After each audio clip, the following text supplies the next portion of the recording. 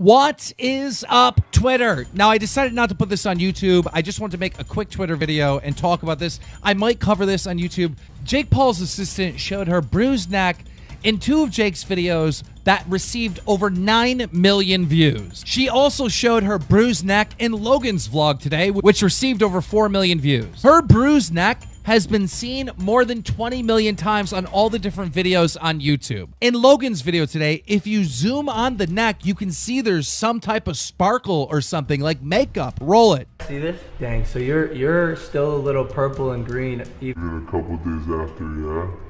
Even a couple days after, yeah. Even a couple days after, yeah. And in multiple different pictures, it seems like moles just end up disappearing, like it was covered up with makeup. Again, Jake Paul's assistant has shown her bruised neck to millions and millions of people. She has no reason to hide it, unless she was caught without the makeup on. Paparazzi were outside the Team 10 house today, and she purposely hid her neck from them. Roll it. Megan, are you doing okay? So what happened? Like, FaZe just like came up to you in the club last night and clotheslined you? I don't really want to talk about it. You don't? Okay.